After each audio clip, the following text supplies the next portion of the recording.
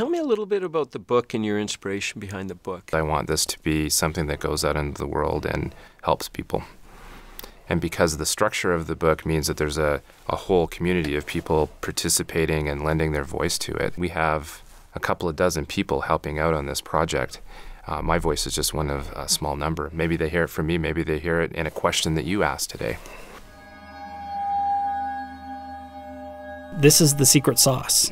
This is it. It's just a group of people that have bought into a common vision and a common set of values, and they're working together, they're having fun together, they're playing together. That was an eye-opener that, yeah, culture can actually be the basis of strategy. So how do you want to be remembered?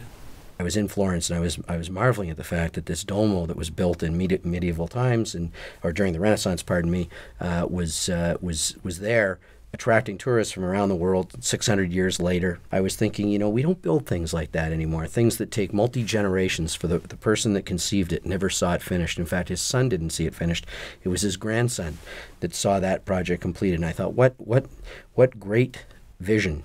And then I was contrasting that to today's world, where everything is measured in quarters and halves and 1 year increments. I think that our world is too short-term focused.